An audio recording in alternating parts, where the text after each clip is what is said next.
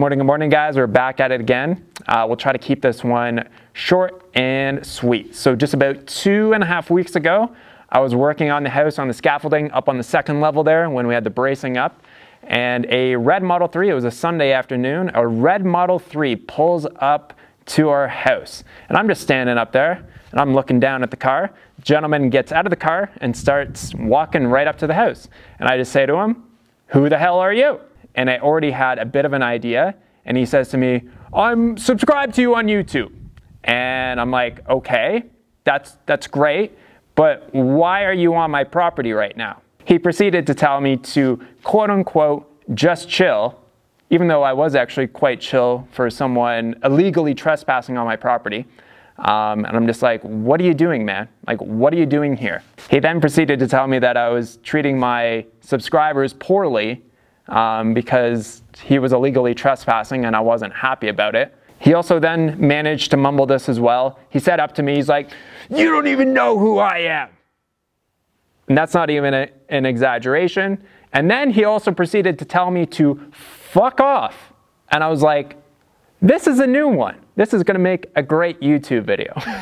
So one of my subscribers figures out where I live, which I've never publicly released my address. So if you know where we live, based on any of the drone footage or any of the shots that I've taken, that means that you have found out where we live through Google Maps, Google Earth, or something to that effect, which I would say for anyone who has figured out where we live or has searched for where we live, you need a hobby. You need something else to do with your life, because that just sounds kind of creepy that you're trying to figure out where people live that you follow on YouTube. So here's the deal. Hannah and I, we have been more than open with our lifestyle, how we live. We've produced I think 19 or 20 podcast episodes, which we talk very much in depth about how we live, how we think. We've been very open and honest about everything that we do. Now, just because we post videos to YouTube and that we are open and honest and we appear to be nice people, which we are, that is not an open invitation to just fucking pop on over whenever you're in our area. First and foremost, like I said, I've never publicly released our address. I know people have figured out where we live, and that's fine. If that's how you want to spend your day, have at it. I don't even let my neighbors or my friends just pop on over. It's the most disrespectful shit to me, is when someone just pops on over to your house, unannounced. Not to mention, it's creepy as fuck when a stranger that follows you on YouTube just pops on over to your house. Now here's the thing. I don't have to be nice to someone who is criminally trespassing on my property, okay? I don't have to be nice. So don't make an excuse for someone or say that I should have been nice to someone, which I actually wasn't mean. I was just more inquiring as to what the fuck are you doing on my property and driving up to my house here. And unfortunately, 99.99% of you are critical, logical, decent people who have a brain between your ears there, that thing up there, and you would think and just be like, that would be some highly disrespectful and creepy ass shit. And you would be correct with that assessment. But unfortunately, there's 0.001% of people that don't know how to use this thing between their ears. Now here's the deal. If you see me at Home Depot, you see me at Lowe's, you see me in Tucson somewhere, I'd be more than happy to sit down, chat with you, 5, 10, 15, 20 minutes, whatever it is, right? Like if you see me out in public, I'm the nicest guy ever. There's a boundary though. The boundary, that's our property lines. You do not cross those property lines. This is personal property.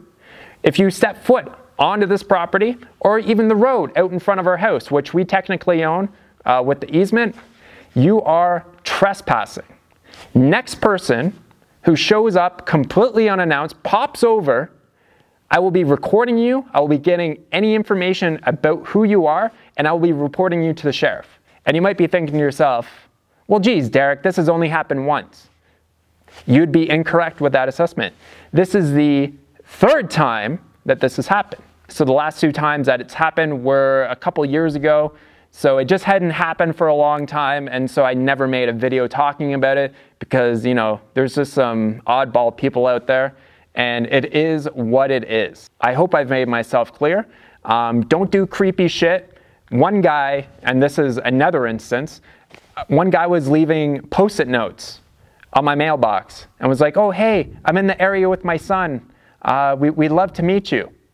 Ding dong, that is creepy as fuck. There are the proper ways of doing things, but then there are the creepy way of doing things, like leaving Post-it notes on my mailbox. Not cool.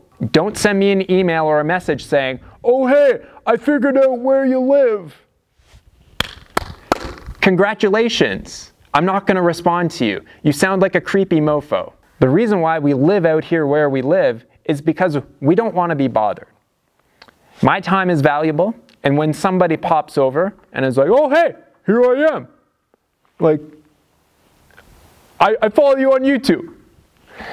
I don't care.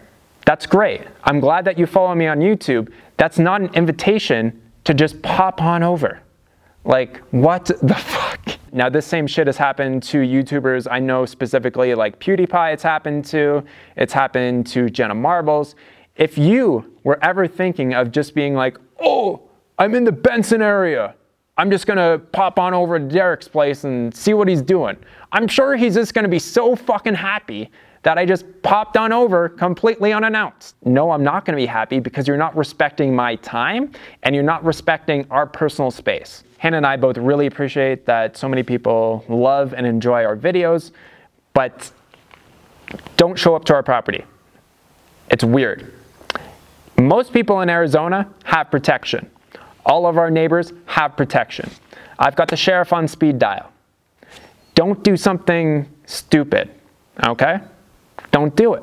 What would you think that I'm gonna do? Be like, oh, hey, random stranger from YouTube, just come right on into my house. Right on, just come on in. I mean, like think. Use this thing right up here, okay? If you use this thing right up here, it's gonna get you a lot further in life. Because if you're criminally trespassing, it might not turn out to be a great thing for you. Awesome, guys. The only thing that I haven't done so far to prevent idiots from like this driving up to our house is I haven't put a gate up yet. The reason why I haven't put a gate up yet is because I wanted to tie the design of the gate into the house, but the house is being built right now, so the gate will be built afterwards. At that point there, hopefully people won't just randomly drive up to our house or up to our property, but that still does not excuse basically completely moronic and idiotic behavior from a very few percentile of the people that are watching this channel. Anyways, guys, we'll be back at it very soon. Got to work on the underground plumbing, and then we'll work on the slab. I'm slightly dyslexic at times. Awesome, guys. Thanks so much for watching. I'll catch you on the next video. Talk to you soon.